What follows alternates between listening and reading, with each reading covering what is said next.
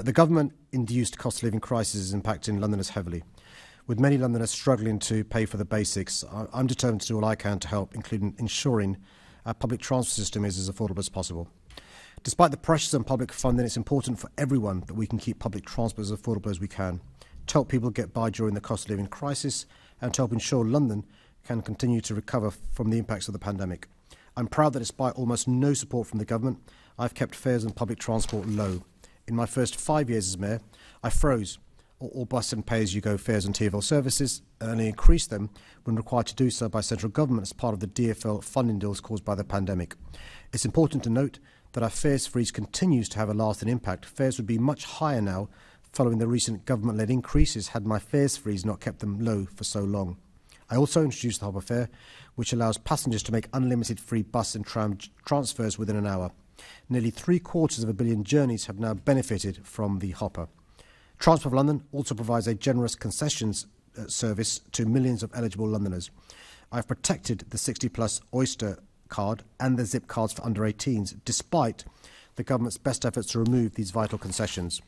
Discounted fares are available in London for many people, including some students, apprentices, veterans and job seekers. National Rail card holders generally get a one-third discount on off-peak pay-as-you-go journeys. Although we have finally reached a funding agreement with the government, the deal still leaves TfL facing a significant funding gap and some difficult decisions remain. I'll continue to do everything I can to help Londoners, especially low-income Londoners, making ends meet and prevent further financial inequalities so we can continue to build a better, fairer and more prosperous London for all. Thank you very much, Mr Mayor. I appreciate, from all that you've said there, that keeping fares down is a goal you've set yourself. But I am particularly worried about bus fares, since these are used by many people as a cheaper option. Now, since the last election, the bus fare has gone up by 10p, despite the pledge in your manifesto, where you said it's a priority to keep fares, in particular bus fares, as low as possible. And now my worry, which I've raised with you before, is if bus fares now follow inflation, they're going to get unaffordable. In fact, if you followed inflation, the bus fare would easily get above £2 by the end of your term. So my question is, what are you going to do to prevent this? And can you pledge to freeze the bus fare at least and keep it below £2? Because that is a really high figure. Well, it's because it's a priority to me that it only went up by 10p when the government wanted a far bigger increase, and it's because it's a priority to me that I didn't accede to the government's demand. It was a demand to remove free travel for children using our buses. I'm afraid the deal with the government is one which does cause big challenges for us, and so Londoners know my record in relation to fares, and I'll do whatever I can to keep all fares low, but particularly bus fares for the reasons you've said. Okay. Not only is it poorer Londoners use buses, but often there's no other form of public transport. Exactly for that reason, yeah. So hopefully bus fares will still be a priority for you. Now, of course, we're all getting lots of concerned messages from over 60s in London, including via Age UK, who came in with a huge petition of 10,000 names earlier this week.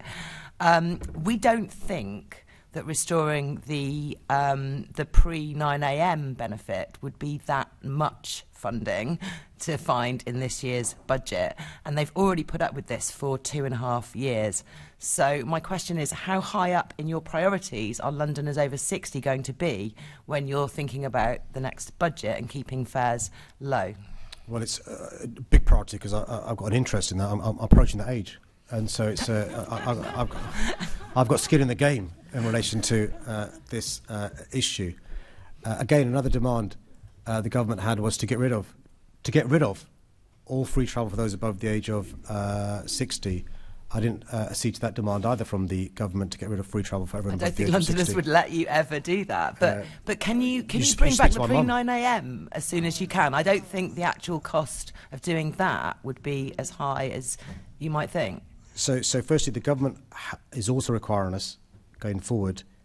So the government has said we must find new increased income sources of between £0.5 billion and £1 billion per annum from 2023. That's a condition of the pandemic deal with the government, and so we are trying to make sure we don't breach that deal with the government. The only reason why we've had to remove free travel for older people below the age of, before 9 a.m. and after 4:30 a.m.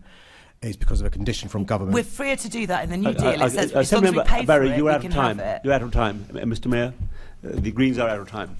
Yeah, the Mayor understands perfectly well the terms of the deal and that you could pay for it. So we'll see what happens.